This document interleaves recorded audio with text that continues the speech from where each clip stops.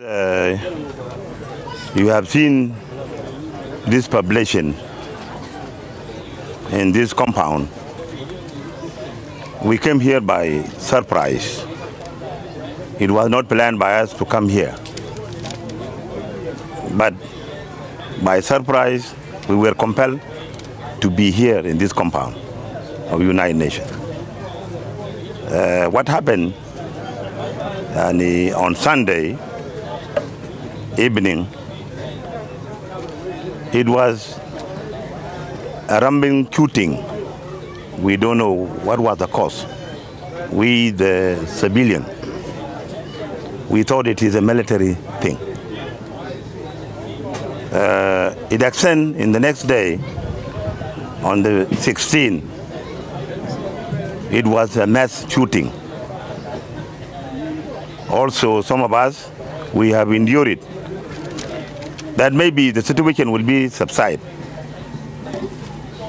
But the third day, we felt that there isn't a group target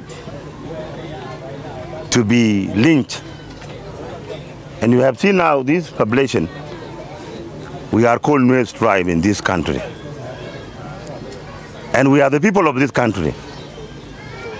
Even the war, we have been fought for our freedom, it was fought in Nuer land. But it happened, we were selected in our houses. Today I'm talking to you, I'm a Nuer, I'm marked. If I'm seen, I'm marked, I'm target. Without any, I'm an MP, I'm a honorable member.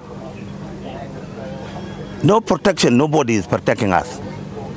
The government, when we start watching from Sunday evening, we felt that what happened in Rwanda, this is what is coming now here. It happened in Kenya between the Luo and the Kikuyu. It was subsided because we thought it is a struggle for power.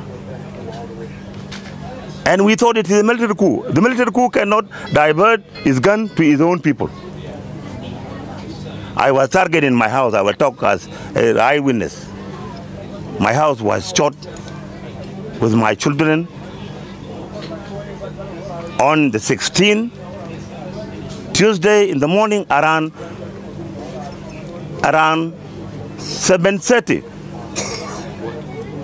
I phoned to the Minister of Defense, and I phoned to many people who are responsible, security organ, that what is going on, you come and rescue us.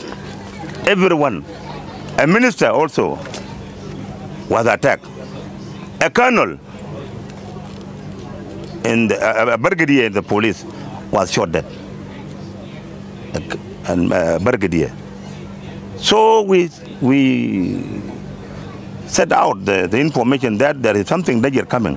What happened in Kigali, I think it is coming here. That's why you have seen now this population is over 50,000. One ethnic group. We felt, we blame our government. The government should come and protect its children.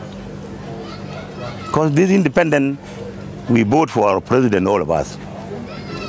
Among this population now, there are over 20 MPs from one ethnic group around here now. You have seen now this situation. We are compelled by the situation to be here. It is not the choice of us. That is number one. When we came here, we reported to UN. UN now is doing very well, is giving us some shelters for our kids, digging latrines, pit latrines, and giving us yesterday, I think the day before yesterday, they start providing food. This is what is facing us. We thank the UN because they stood with us. This incident could not have been far from President Salva Kiir's mind when he addressed the country last December. And will not allow the incidences of 1991 to repeat themselves again. To Monday, to Tuesday, it has become a problem to all of us. You have seen now people are talking in the media that over 500 people, 600. For us, we say it is less. We are more. Those who have been killed. It's the group Nuer by name. Fighting in South Sudan has spread outside the capital Juba after a reported coup attempt at the weekend. President Salva Kiir has accused his former vice president of orchestrating the fighting. I promise you today that justice will prevail. The coup attempt is said to have started within the presidential guard.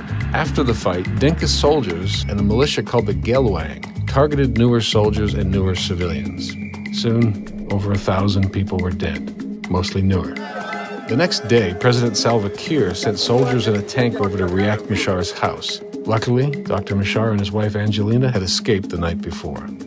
To the outside world, it just seemed like another violent speed bump on the road to prosperity. Except I knew that Dr. Riek Machar was planning to fight back. And I knew he was going to fight back in a way that would thrust South Sudan into another civil war. Since the Juba massacre last December, camps like this have served as headquarters for Riek Machar as he plans his attacks against the government of Salva Kiir. It's a part of Akoba. These Nuer people live around here, including their leader, Dr. Riek. There's a lot of refugees over here. There's people coming from back where they get destroyed. They just move up here. Well, this is safe. This place is safe for them. That's why they come over here. Machar, along with his London-educated wife Angelina, are getting by the best they can. This is their first video interview since they fled Juba. Well, I'm Riek Machar Teng. I never expected to go back to bush and to fight again. We plan no coup, we plan no rebellion. You know, the world calls it rebels, rebellions, and so on and so forth. He's not a rebel. We did not rebel against anything. We were pushed out of our home because of fear for our life. We wanted reform.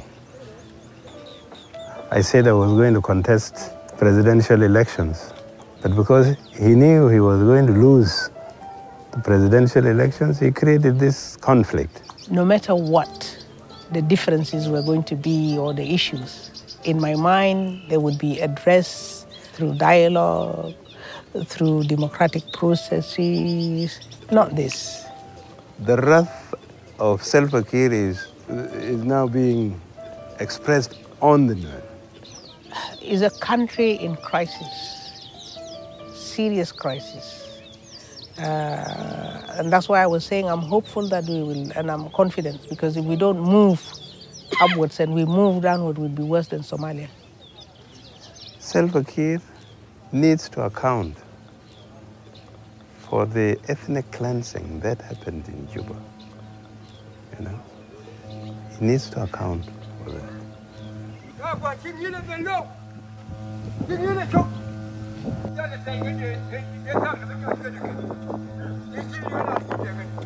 Despite the circumstances of their exile,